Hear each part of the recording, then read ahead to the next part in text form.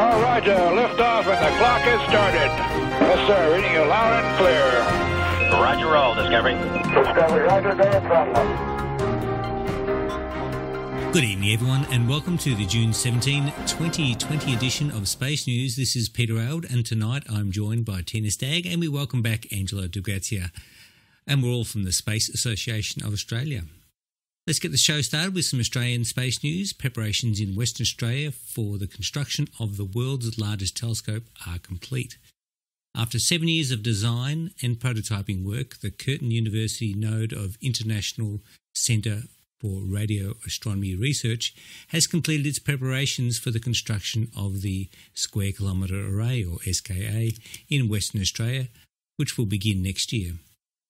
A total of 130,000 individual radio antennas, along with associated electronics, will be built and spread over thousands of square kilometres at CSIRO's Murchison Radio Astronomy Observatory, about 800 kilometres north of Perth. The array will work in tandem with an array of 197 dishes located in the Karoo in South Africa, north of Cape Town. To be built by a global collaboration of 14 countries, the SKA will be one of the world's largest science facilities, exploring the history and evolution of the universe and uncovering advances in fundamental physics. Now, the next generation hybrid rocket that will launch small satellites into low Earth orbits from 2022 are being developed in Queensland. An advanced Queensland Industry Research Fellowship grant has been awarded to University Queensland's Dr. Ingo Jahn to work with Gold Coast's Gilmore Space on propellant feed systems and cycles for space launch vehicles. Dr. Jahn said having researchers and industry work closely together was invaluable for Australia's space industry. Rather than buying products from overseas, the rockets and components will be manufactured in Australia, Dr. Jahn said. This is an essential step towards developing a space launch vehicle industry in Queensland, with many expected flow-down benefits to our manufacturing industries. The University of Queensland's team is focusing on developing and validating the fuel feed system, which must meet the stringent control and performance requirements of the launch system while also remaining as light as possible. And Australian Earth observation startup LatConnect 60 has announced plans to hire York Space Systems to manufacture small satellites and operate its Earth observation constellation. LatConnect 60 was founded last year and plans to launch its first satellite in 2021 and establish an initial constellation of 3 satellites with multiple payloads, including radio frequency detection sensors and spectral imaging cameras. By relying on artificial intelligence, each LatConnect 60 satellite will be able to autonomously geolocate and process RF signals identified in order to trigger its imaging payload and any other secondary payloads. LatConnect 60 said it selected York in part because it offered to get the first satellite into orbit in well under 9 months and at an attractive price point. The Department of Industry, Science, Innovation and Resources, in conjunction with the Australian Space Agency, has awarded Sabre Astronautics a $6 million grant for the development of Australia's Mission Control Centre. Branded as the Responsive Space Operations Centre, or RSOC for short, Sabre will bring next-generation space mission control technologies to make it easier to fly new spacecraft. Capabilities include concurrent design, pre-flight testing, launch support, as well as live operations during flight. The RSOC will also be the first professional control centre in the world to use machine learning in spacecraft day-to-day operations, along with 3D gaming technologies. The RSOC will sit on the ground floor of the McEwen building at Lot 14 in Adelaide and have a baseline capability ready in 6 months. Once completed, the RSOC will support day-to-day mission control for small and medium enterprises using Sabre's technologies to reduce risk for investors. Australia has nearly 100 new space companies formed in the last 3 years, and the space agency has the goal of growing to a $12 billion industry by 2030. And it's over to you, Tina. Thanks, Peter, and good evening, space fans. In NASA news, NASA has selected the long-time manager of its Commercial Crew program to be the next head of its overall human spaceflight efforts. Kathy Luders will take over as Associate Administrator for Human Exploration and Operations, effective immediately. Luders, the first woman to hold that post, had been manager of the Commercial Crew program at the agency since 2014. Kathy gives us the extraordinary experience and passion we need to continue to move forward with Artemis and our goal of landing the first woman and the next man on the moon by 2024, NASA Administrator Jim Bridenstine said.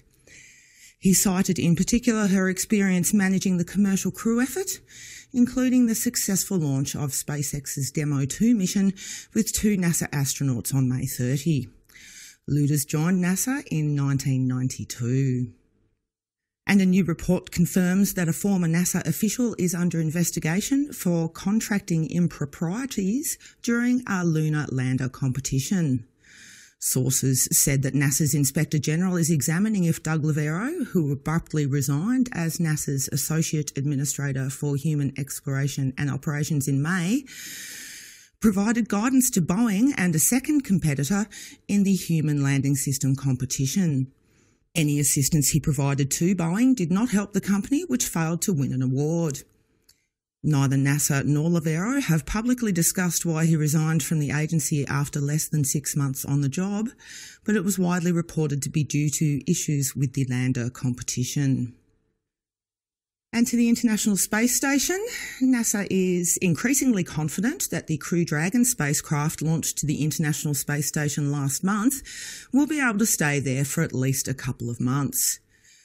NASA didn't set a duration for the Demo 2 mission when it launched on May 30, as it wanted to see how SpaceX's crewed vehicle operated in space. At a meeting last week, Ken Bowersox, who was NASA's Acting Associate Administrator for Human Exploration and Operations, said the spacecraft was doing very well and he expected it to remain at the station until August. An extended stay would allow the Demo 2 crew of Bob Behnken and Doug Hurley to support station operations, including spacewalks to replace batteries in the station's power system.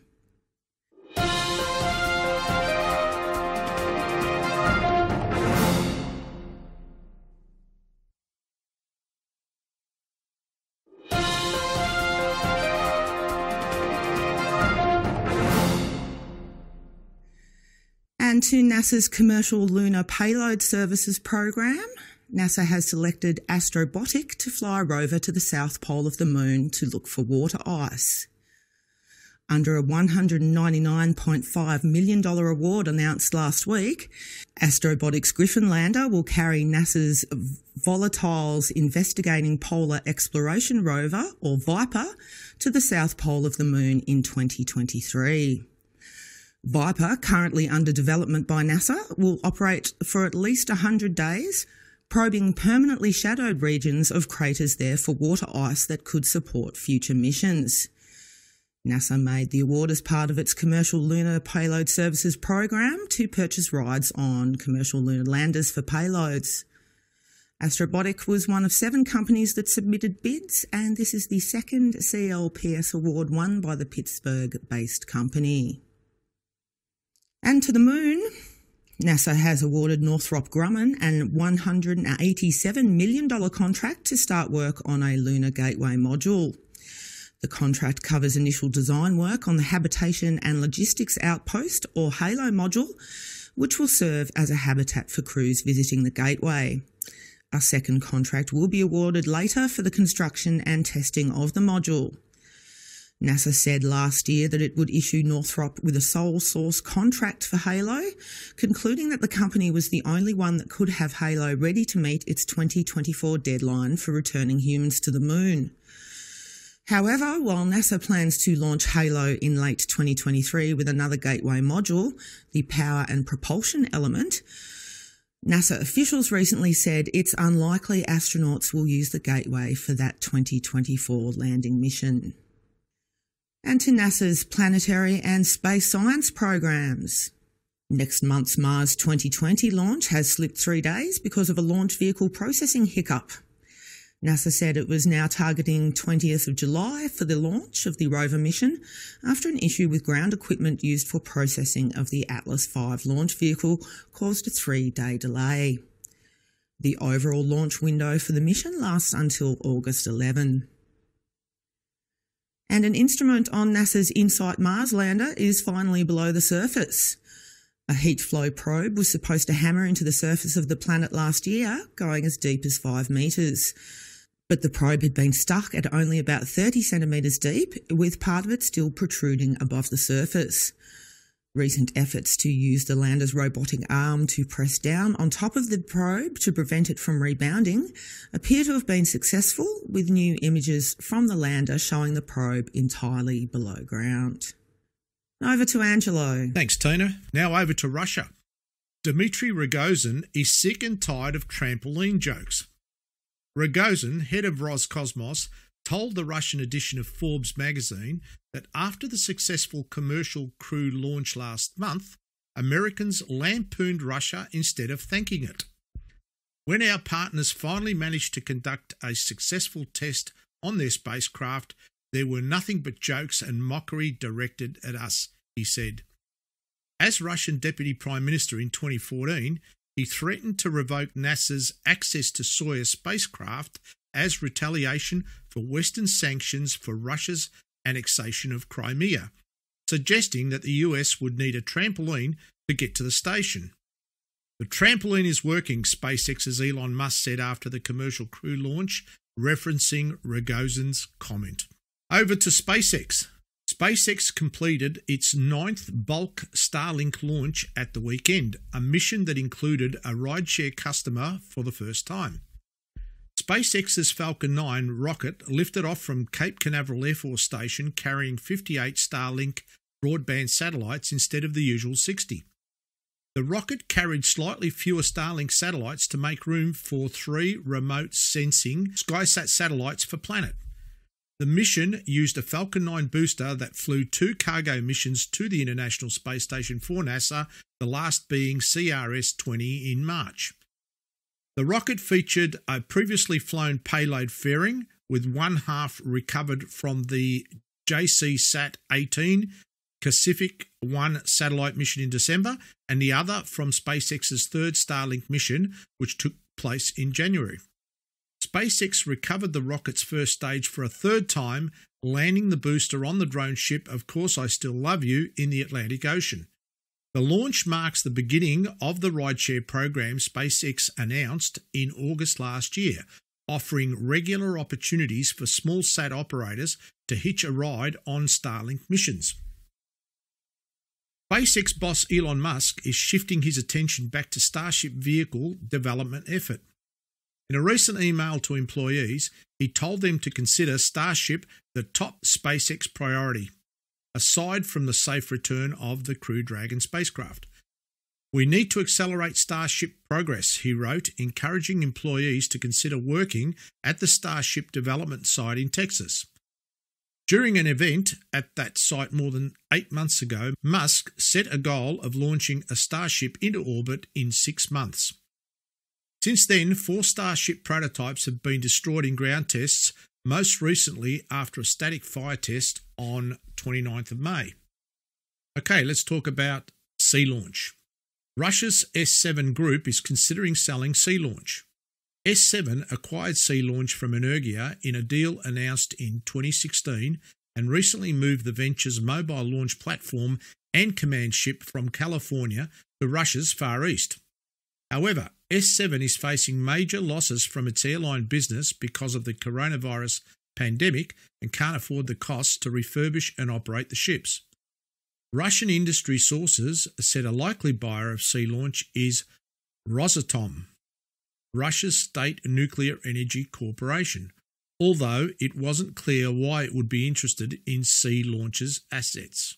Okay, over to Peter. Thanks, Angela. And finally this week, the first American woman to walk in space is also now the first woman to go to the deepest part of the ocean.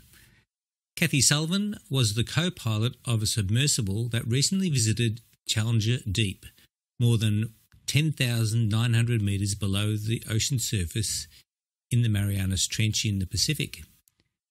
Sullivan, a former naval oceanographer, was the first American woman to perform a spacewalk during a shuttle mission in 1984. After leaving NASA, she joined NOAA and later became its administrator. Well, that's all this week. Thank you, Tina and Angelo, and we'll speak to you again next week. Bye now.